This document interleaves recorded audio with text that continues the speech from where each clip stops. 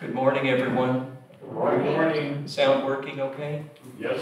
Or for now, it's been a bit temperamental, but hopefully we've got that fixed. For those of you, the YouTube viewers, there have been some issues with that, and hopefully we have it fixed. Samantha's been working on it, Mark's worked on it some, so hopefully we're good to go. Well, as most of you know, the Yeagle family has moved in next door, probably pretty exhausted, but we're excited to have them here, and I hope they feel likewise. Yesterday was a pretty exciting day. A contingent of us went down to Lexington for William Yeagle's ordination as a deacon, and it was really a wonderful, wonderful event. If you have a chance, you can get on the diocesan website and you can watch it on YouTube. It was really a wonderful ceremony where William and two other deacons were ordained. It was really a pretty exciting day. I think the whole Yeagle family participated in one way or another, so it was really special for them as it was for all of us. So next week is William Yeagle's first week here. It'll be morning prayer. He kind of surprised us. I didn't expect this, but if you see a new person in robes with Father Laycock here, then that's William, and please introduce yourself. And so we're really excited to have him here, officially, unofficially, whatever it is today. Next week, after his first service, we'll do the morning prayer as I mentioned, but it's a parish picnic afterwards. Hopefully the weather cooperates. Does anybody, Andy, want to give an announcement about the details with that? So we're providing the barbecue and buns and asking that people bring side dishes, and there's a sign-up sheet out in the parish hall on the podium there for you to sign up for what you might be able to bring. We will need a little help for those who would be able to help us set up tables and chairs. If you get here about 9:15, we will have things sort of stacked and ready to go out, so we can quickly set up. And we're going to have a couple of tents, and so if you can help us set up in any way, that'd be great. And while I've got your attention, now we've got name tags that we need to begin to wear again. So there's a bulletin board out there with all the name tags on it. I would request that you please try to remember to take them off when you leave and put them back on the bulletin board. But, please try to wear your name tags for a while to give the Yeagle family an opportunity to know exactly who you are. Father Brad Laycock is here for Holy Communion today as the celebrant. We're excited to have him here once again. He sure has been a steady force for us for the last year and a half. So after this week, we won't be seeing him much. I think he comes back once in August. But please thank him for all that he's done for us to see us through the last year and a half. I think the schedule will look like 3 out of 4 Sundays per month will be morning prayer, at least for the next 6 months, and we will have a priest celebrating Holy Eucharist here once a month as it stands right now. We're in need of people to sign up for flowers and for coffee hour as hosts. So everybody please look at your calendars, and the sign-up sheet is out here in the hall. I think everything else is in your bulletin that I know of. For today's service, just a note, instead of Nicene Creed, we'll be renewing our baptismal vows. I think that's it for my announcements. Does anybody have anything that they'd like to add? Terry? Mr. Jim Schlosser suffered another fall last Sunday. He has 2 more fractures of his vertebrae, and Lee was not going to be here today because she didn't want to leave him alone. So, just, the guy's having a time. Yeah, I just wanted to announce that we have one senior this year, high school senior, that kind of slipped by me at first, so we're a little behind the curve on that. But I have her basket out here, so she's going to college in, I guess in August, probably. So we're going to try to, through the summer, get her things together in that basket, and then we'll either present it to her or we'll just make sure she gets it through her. Yes, of course. Other announcements? Well, let us prepare ourselves for worship.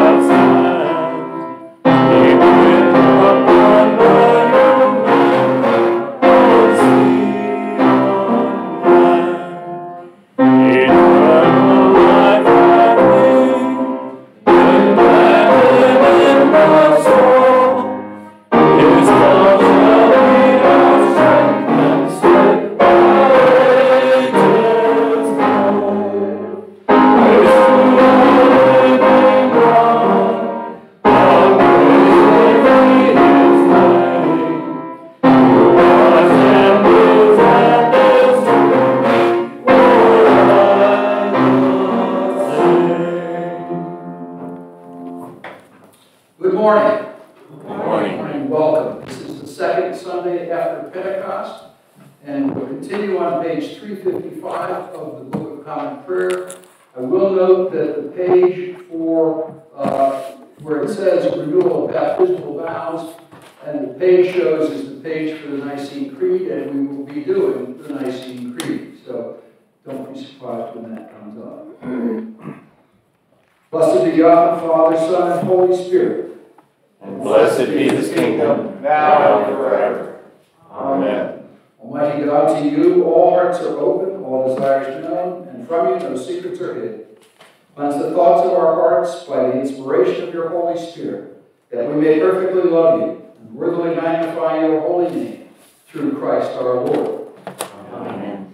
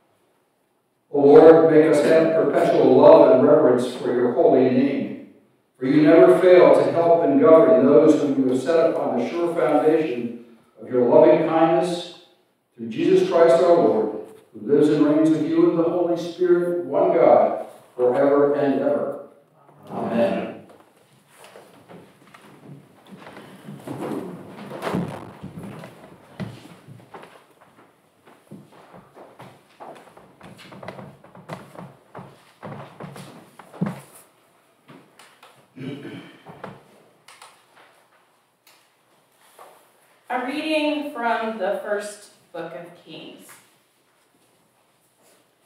Ahab told Jezebel all that Elijah had done and how he had killed all the prophets and with the sword. Then Jezebel sent a messenger to Elijah saying, "So may the gods do to me, and more also, if I do not make your life like the life of one of them by this time tomorrow."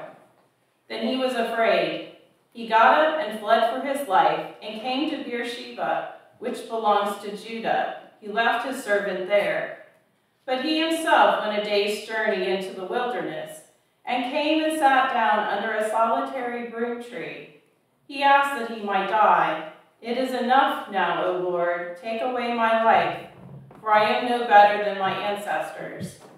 Then he lay down under the broom tree and fell asleep. Suddenly an angel touched him and said to him, "Get up and eat." He looked, and there at his head was a cake baked on hot stones and a jar of water. He ate and drank and lay down again. The angel of the Lord came a second time, touched him and said, "Get up and eat, otherwise the journey will be too much for you." He got up and ate and drank, and he went in the strength of that food 40 days and 40 nights to Horeb, the mount of God. At that place he came to a cave and spent the night there. Then the word of the Lord came to him, saying, "What are you doing here, Elijah?" He answered, "I have been very zealous for the Lord, the God of hosts, for the Israelites have forsaken your covenant, thrown down your altars, and killed your prophets with the sword. I alone am left, and they are seeking my life to take it away." He said, "Go out and stand on the mountain before the Lord, for the Lord is about to pass by." Now there was a great wind, so strong that it was splitting mountains and breaking rocks in pieces before the Lord. But the Lord was not in the wind. And after the wind, an earthquake, but the Lord was not in the earthquake. And after the earthquake, a fire, but the Lord was not in the fire. And after the fire, a sound of sheer silence. When Elijah heard it, he wrapped his face in his mantle and went out and stood at the entrance of the cave. Then there came a voice to him that said, "What are you doing here, Elijah?" He answered, "I have been very zealous for the Lord, the God of hosts. For the Israelites have forsaken your covenant, thrown down your altars, and killed your prophets with the sword. I alone am left, and they are seeking my life to take it away." Then the Lord said to him, "Go, return on your way to the wilderness of Damascus." The word of the Lord. Thanks be to God. The Psalms for today are both Psalm 42 and Psalm 43, and we will read those responsively by half verse. As the deer longs for the water brooks, So longs my soul for you, O God. my soul is athirst for God, athirst for the living God. When shall I come to appear before the presence of God? My tears have been my food day and night. While all day long they say to me, where now is your God? I pour out my soul when I think on these things. How I went with the multitude and led in the house of God. With the voice of praise and thanksgiving. Among those who keep holy day. Why are you so full of heaviness, O my soul? And why are you so disquieted within me? Put your trust in the Lord. For I give thanks to him, who is the fellow of my conscience and my God. My soul is heavy within me. Therefore I will remember you from the land of Jordan, and from the deeds of my heart, among my life's work. One deep calls to another in the noise of your cataracts. All your rapids and floods have gone over me.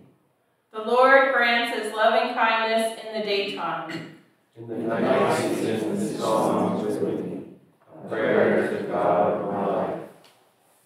I will say to the God of my strength, why have you forgotten me? And why do I go so heavily while my enemy oppresses me? While my bones are being broken, My enemies mock me to my face, all day long they mock me. and say to me, where now is your God? Why are you so full of heaviness, O my soul? And why are you so disquieted within me? Put your trust in God. For I will give thanks to him who is the fellow of my countenance and my God. Give judgment for me, O God, and defend my cause against an ungodly people. Deliver me from the deceitful and the wicked. For you are the God of my strength. Why have you put me from you? And why do I go so heavily while the enemy oppresses me? Send out your light and your truth, that they may lead me, And bring me to your holy hill and to your dwelling. that I may go to the altar of God, to the God of my joy and gladness. And on the heart I will give thanks to you, O God, my God. Why are you so full of heaviness, O my soul? And why are you so disquieted within me? Put your trust in God. For I will give thanks to him who is the fellow of my countenance and my God.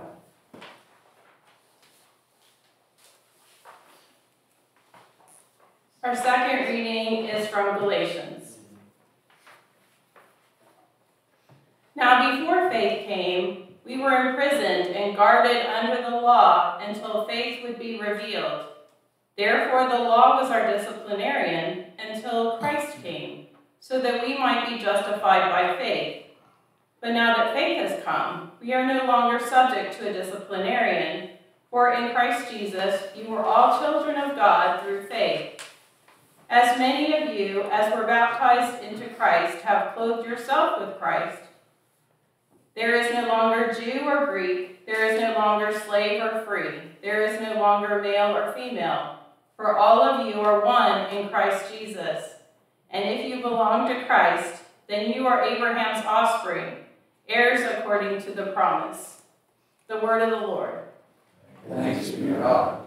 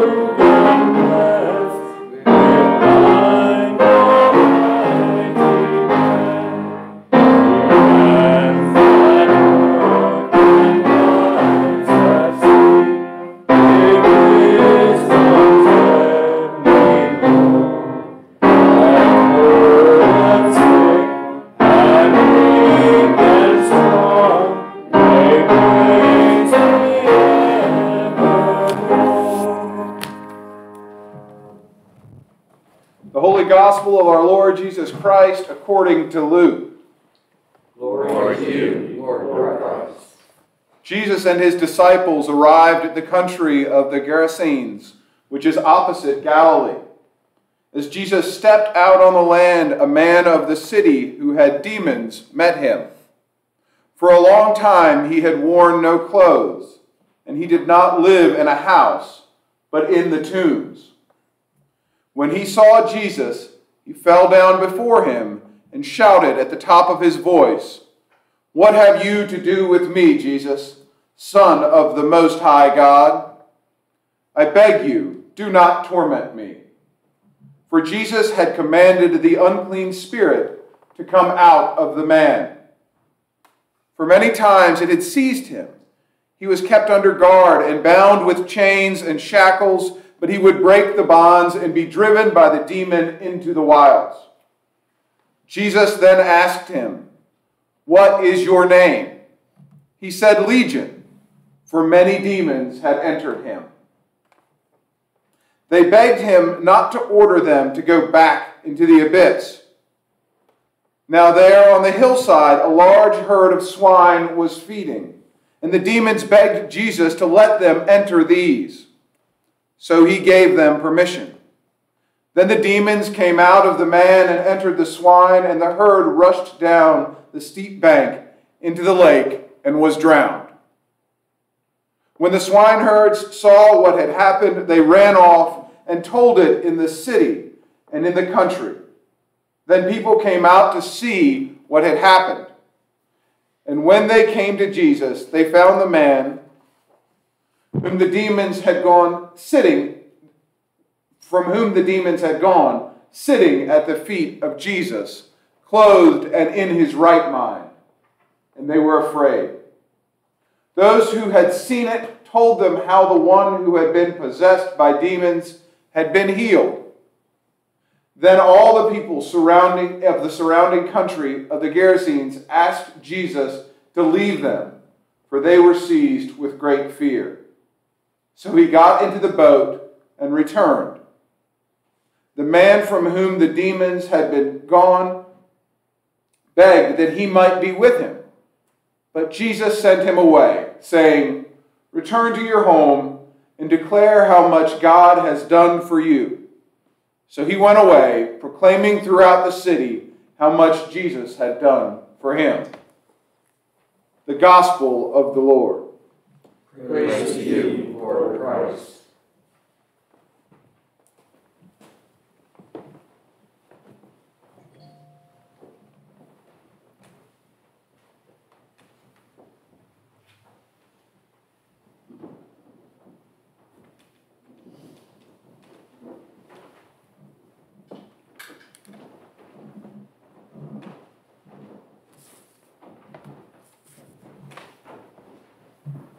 In the name of the Father, and of the Son, and of the Holy Spirit.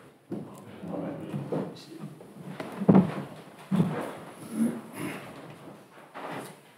Happily for you, this will be my last time with you in a regular supply capacity.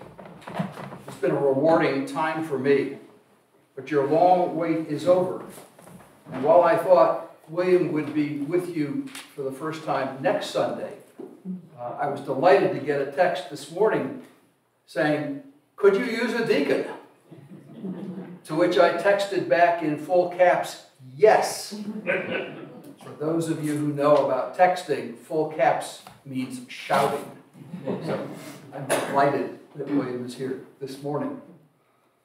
As you may know, Jonathan Harris assigns me as supply at numerous churches over the years. But regardless of where I go on any particular Sunday, my morning routine from week to week is pretty consistent.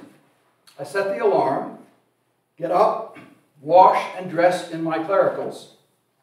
I wouldn't be the same me standing before you if I were standing here in my pajamas. And that, I guess, is my fear and the fear of every clergy person. Well, probably two. One, they're going to oversleep the alarm. And second, they're going to forget their sermon. I've only done the latter once. Another example, as much as you might like me and accept me as an individual, what would you think about me if I showed up in shorts and a t-shirt some oppressively hot Sunday morning? Clearly, shorts are far more formal than pajamas, but in both cases, I think your perception of me would be diminished if I failed to show up in my clericals, or at very least in a jacket and tie. Rightly or wrongly, the clothes we wear are normally the basis for many of the impressions we form about people, especially if we don't know them or don't know them particularly well. For those of us who were students in the 60s and on into the 70s, we had to dress differently to make a statement about who we were and who we were not. Blue jeans, or my favorite back in the day, bell-bottoms, and maybe perhaps a tie-dye t-shirt made a far different statement than a three-piece suit.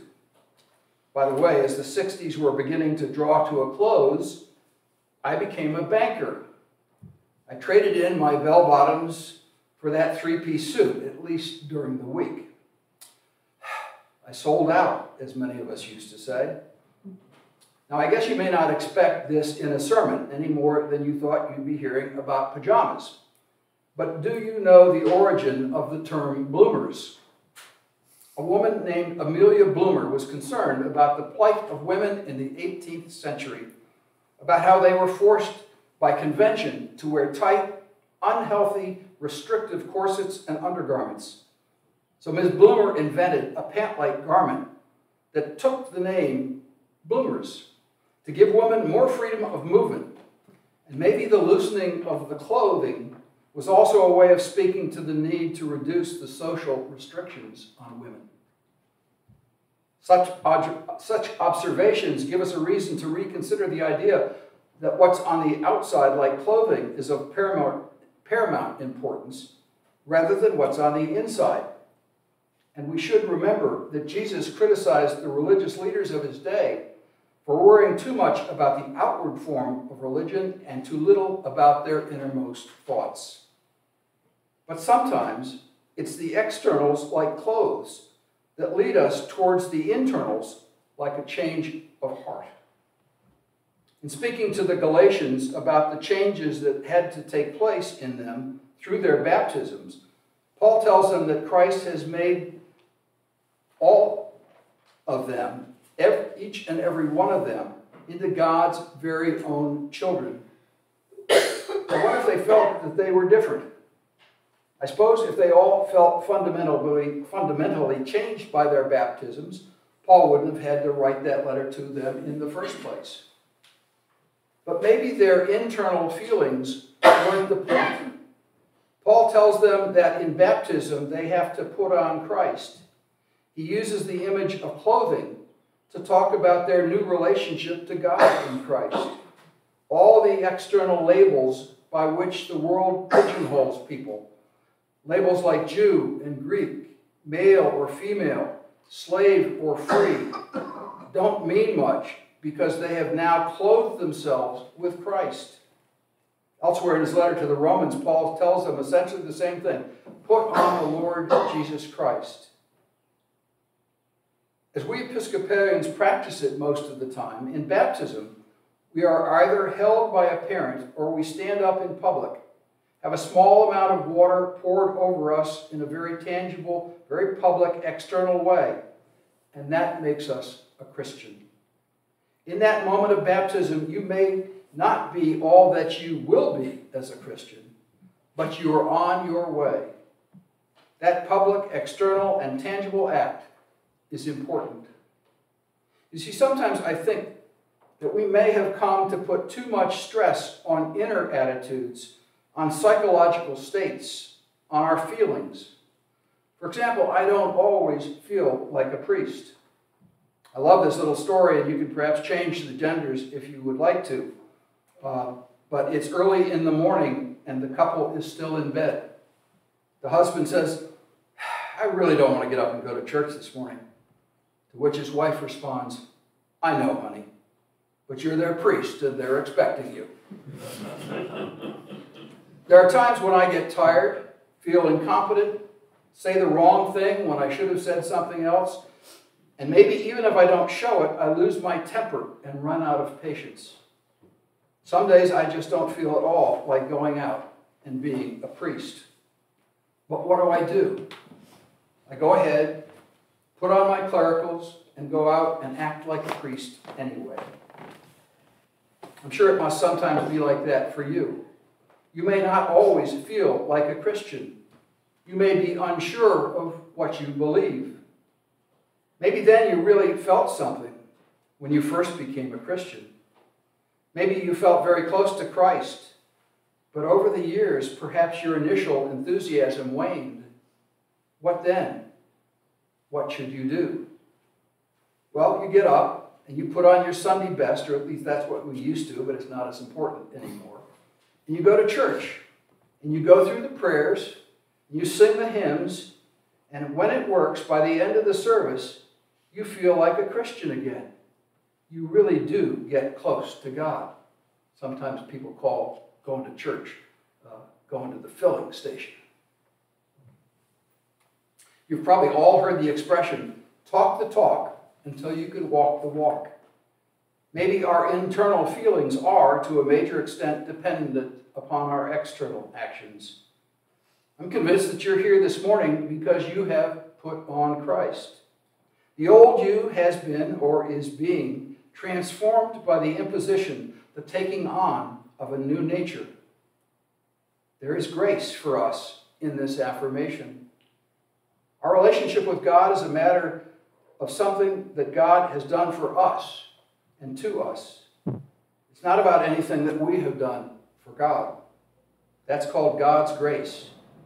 God claimed us and our souls in baptism. Most, but by all means, not by all means, all of us, were probably baptized as children. For infants, it was more customary than it is today to be baptized in a white baptismal gown. So you can see the imagery. When we change our clothes for baptism, symbolically, we put on Christ. And with the water and the invocation of the Holy Trinity, we become a new being in Christ. Most of us have been conditioned to think of religion as a private affair. But is it? Isn't there great value in external public practices that may lead to internal commitment? Isn't that also true of marriage? I can recall the young man who told me before his vow renewal service, when I put on a wedding ring, I had no idea of what being faithful, of what being married to another person really meant.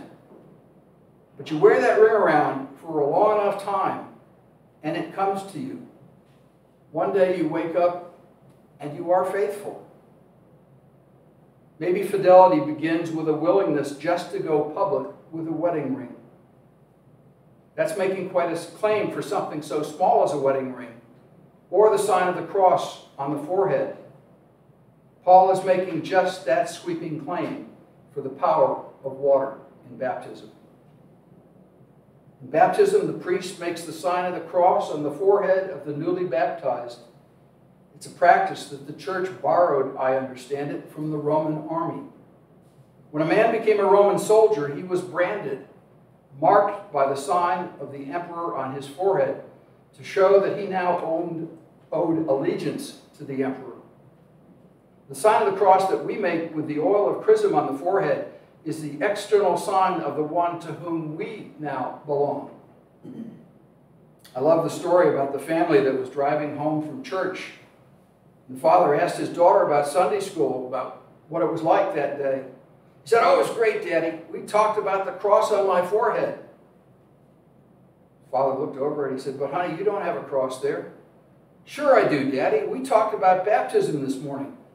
The priest put it there when I was baptized, and he said that it would be there forever." So maybe how we act externally can change us internally. The way to be a Christian may be to get out and start acting like a Christian. Today, that probably does not mean to dress in a certain way, but it may mean to act in a certain way. If we do that, we may become what we proclaim. I heard of a student who promised to do one thing for God every day. Promised never to end his day without reading at least one chapter in his Bible. Now, that's rather a small thing to do for God, but that's what he promised. 2 years into this daily discipline of Bible reading, he acknowledged that his whole life had changed. By ordering his life around that one commitment, his life had been reordered. Occasionally, he was forced to tell others that he had to leave because he needed to get time to get home and to read his Bible before bedtime. They, of course, wanted to know why, and then he had to explain. And in the explaining, regardless of whether it kindled a spark of faith in his friends, he became stronger in his faith. External action led to internal change. As the baptized, you are those who have put on Christ.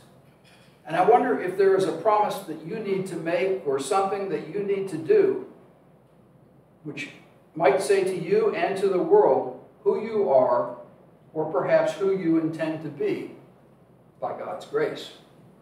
Amen.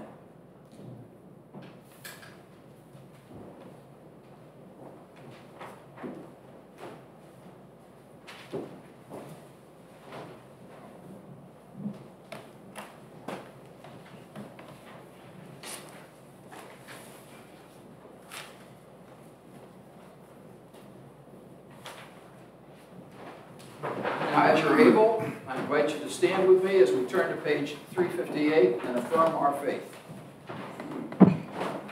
We believe in one God, the Father, the Almighty, maker of heaven and earth, of all that is seen and unseen. We believe in one Lord Jesus Christ, the only Son of God, eternally begotten of the Father, God from God, light from light, true God from true God, begotten not made, of one being with the Father. Through him all things were made. For us and for our salvation, he came down from heaven. By the power of the Holy Spirit, he became incarnate from the Virgin Mary, and was made man. For our sake he was crucified under Pontius Pilate. He suffered death and was buried. On the third day he rose again, in accordance with the Scriptures. He ascended to heaven, and is seated at the right hand of the Father. He will come again in glory to judge the living and dead, and his kingdom will have no end. We believe in the Holy Spirit, the Lord, the giver of life, who proceeds from the Father and the Son. With the Father and the Son he is worshipped and glorified. He has spoken through the prophets. We believe in one holy, Catholic, and Apostolic Church. We acknowledge one baptism for the forgiveness of sins. We look for the resurrection of the dead and the life of the world to come. Amen.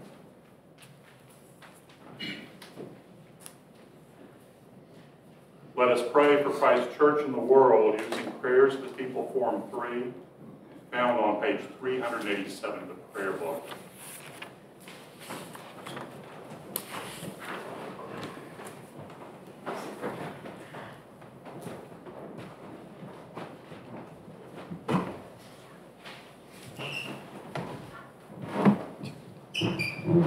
Father, we pray for your holy Catholic Church.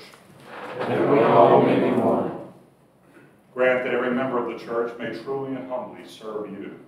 That your name may be glorified by all people. We pray for all bishops, priests, and deacons. That they may be faithful ministers of the word and the sacraments. We pray for all who govern and hold authority in the nations of the world. That there may be justice and peace on the earth. Give us grace to do your will in all that we undertake. That our works may find favor in your sight. Have compassion on those who suffer from any grief or trouble. That they may be delivered from their distress.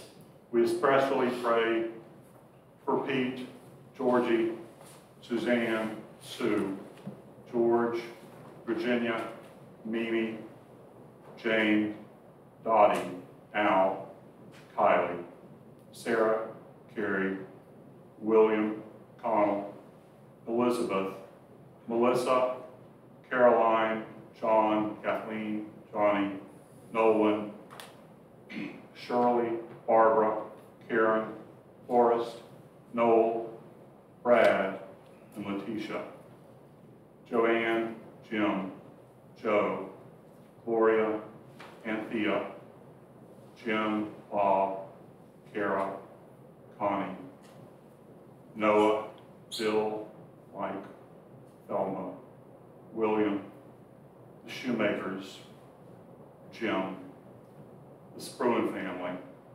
Marlene, Betty, Robert, Greg, Eric, and Gerald. Give to the departed eternal rest. Let the light perpetual shine upon them.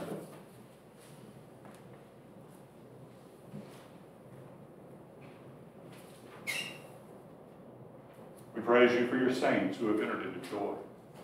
May we also come to share in your heavenly kingdom. Let us pray for our own needs and those of others. The Diocese of Alabama. Almighty and eternal God, ruler of all things in heaven and earth, mercifully accept the prayers of your people and strengthen us to do your will through Jesus Christ our Lord. Amen. Turning to page 360, let us confess our sins against God and our neighbor.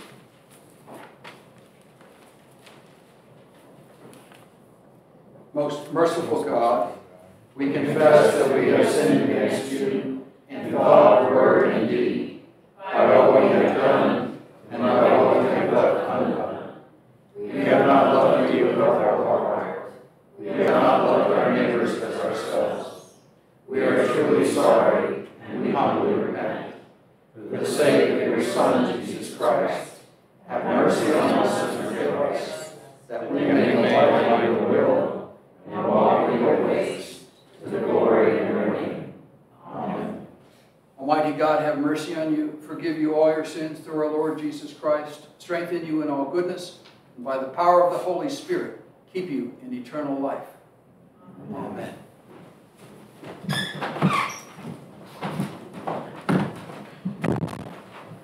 The peace of the Lord be always with you. And also with you. Share that peace.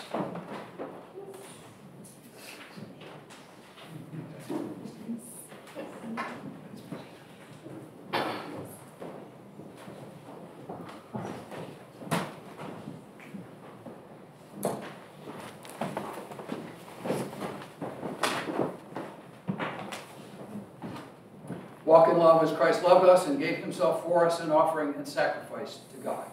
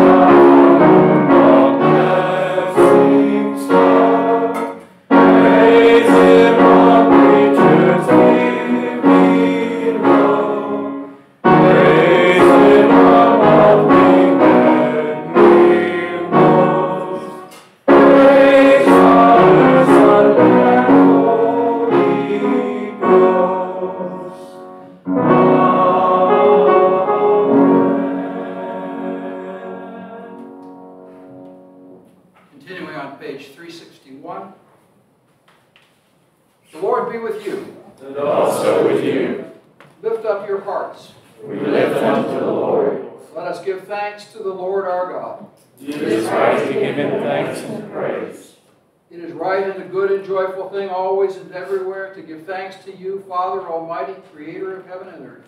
For you are the source of life and life. You made us in your image and called us to new life in Jesus Christ our Lord. Therefore we praise you, joining our voices with angels and archangels and with all the company of heaven, who forever sing this hymn to proclaim the glory of your name.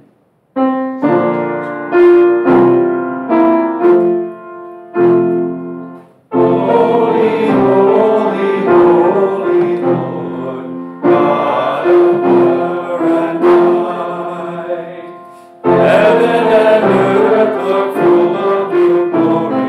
Hosanna in the highest.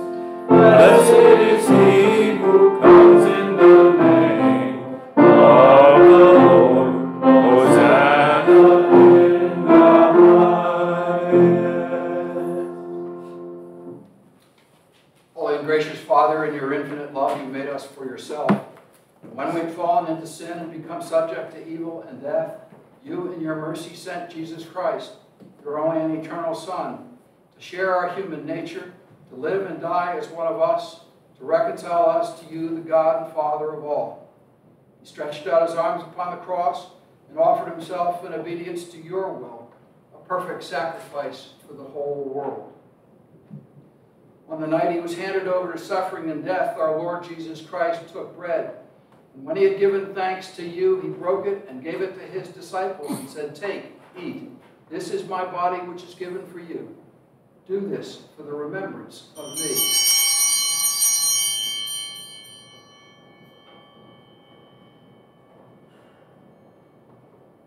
After supper, he took the cup of wine.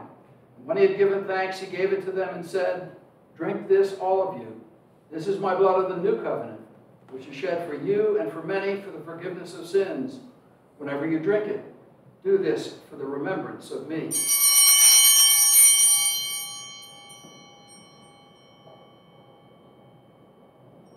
Therefore, we proclaim the mystery of faith.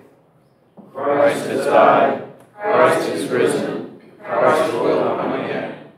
We celebrate the memorial of our redemption, O Father, in this sacrifice of praise and thanksgiving. Recalling his death, resurrection, and ascension, we offer you these gifts. Sanctify them by your Holy Spirit, to be for your people the body and blood of your Son, the holy food and drink of new and unending life in him. Sanctify us also, that we may faithfully receive this holy sacrament and serve you in unity, constancy, and peace. And at the last day, bring us with all your saints into the joy of your eternal kingdom. All this we ask through your Son, Jesus Christ, by him and with him and in him, in the unity of the Holy Spirit. All honor and glory is yours, Almighty Father, now and forever.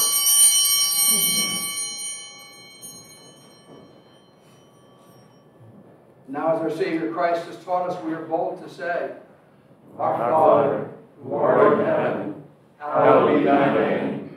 Thy kingdom come, thy will be done, on earth as it is in heaven. Give us this day our daily bread, and forgive us our trespasses, as we forgive those who trespass against us. And lead us not into temptation, but deliver us from evil. For thine is the kingdom, and the power, and the glory, forever and ever. Amen.